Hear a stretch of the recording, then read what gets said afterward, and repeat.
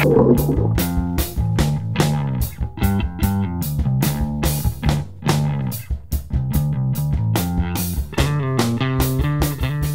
series of drills is a new take on the old Conductor sculling drills. The Conductor drill is aimed at helping swimmers find their catch on the front end of the stroke. As with most sculling drills, the goal is mainly to help you feel the water better so you can have a better sense of when and how to engage your stroke. But we feel that many traditional sculling drills mostly focus on the feel of your hands and less on the forearm. These days we want to be more focused on the early vertical forearm or EVF.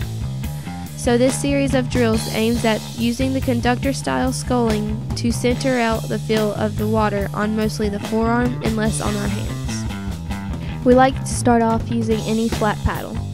We take off the straps and hold them by pressing our hand from behind. But we like to keep our hand as close to the top of the paddle as possible. Use large enough paddles that they extend down over your wrist to keep your wrist from wanting to break. For this video, we are going to use the flutter kick for all of the drills, but you should also do this with the butterfly and breaststroke kick. With the flat paddles, move your arms gently back and forth like a conductor as you flutter kick. We want the elbows high and minimal wrist bend. This will start to create a feel for the water. Pay attention to the point in your conductor movements that will give you an instant catch in your stroke. Next, do the same drill but with your head out of the water. This will force more weight on your hands and more feel to your hands and arms. Once you get used to these drills, switch to the Swimmer's Best precision paddle. Since these are displacement paddles, they will take away any feel from your hands and focus your attention on your forearms. Once you get used to this, raise your head out of the water to really drive the force to your forearms.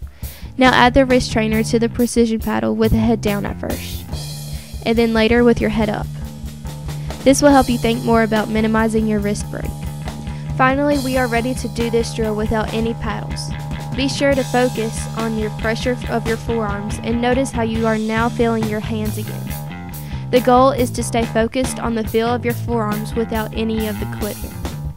Because at race pace, we need to be able to engage as much of our forearm in the earliest part of our stroke as possible. Run some full 80% speed with a full stroke to put it into action. Then some full race pace. Remember, this same set of drills works great with your breaststroke and fly as well.